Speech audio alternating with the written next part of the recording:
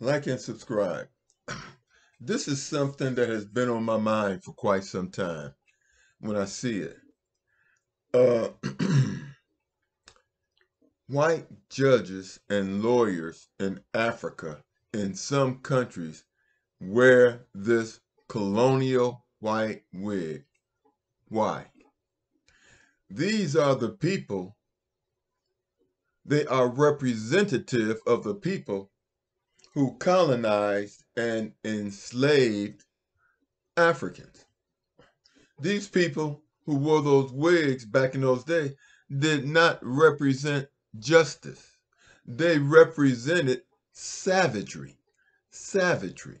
They represented slavery and colonization and exploitation of African resources and people.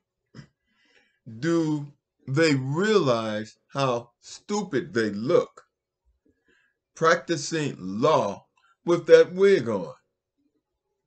Africa, take off that wig. When any black person sees you with that wig on, they know that they are in trouble and that you are brainwashed and still have the mind of a person who is colonized and a worshiper of white supremacy. You have to be a worshiper of white supremacy to wear this nonsense.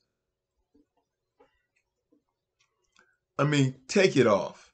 And if you live in a country where the judges and lawyers are wearing this,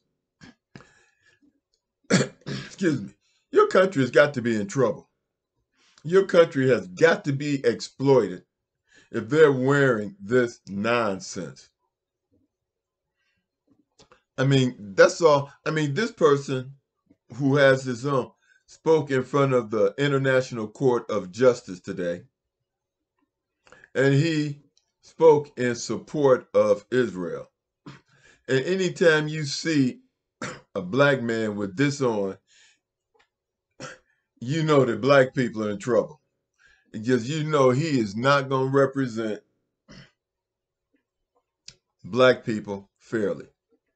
Because he's embarrassing himself and he is misrepresenting himself. So if you live in one of these countries, tell these guys to take this off. You are an embarrassment. You are a worldwide embarrassment.